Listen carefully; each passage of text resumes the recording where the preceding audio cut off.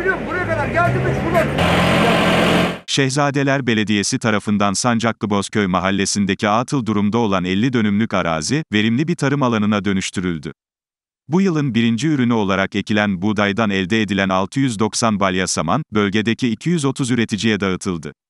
Aynı proje kapsamında ikinci ürün olarak ekilen mısır ise 212 üreticiye 400 kiloluk 212 paket silajlık yem olarak ücretsiz olarak sunuldu. Allah belediyemize zeval vermesin. Başkanımıza teşekkür ederiz. Böyle bir hizmet yaptı. Boş yerimizi değerlendirdi. Sağ olun başkanım. Allah razı olsun. Hepinizden. Sana teşekkür ederim. Köylülere toz köylülere dağıttığı için. Çok teşekkür ederim.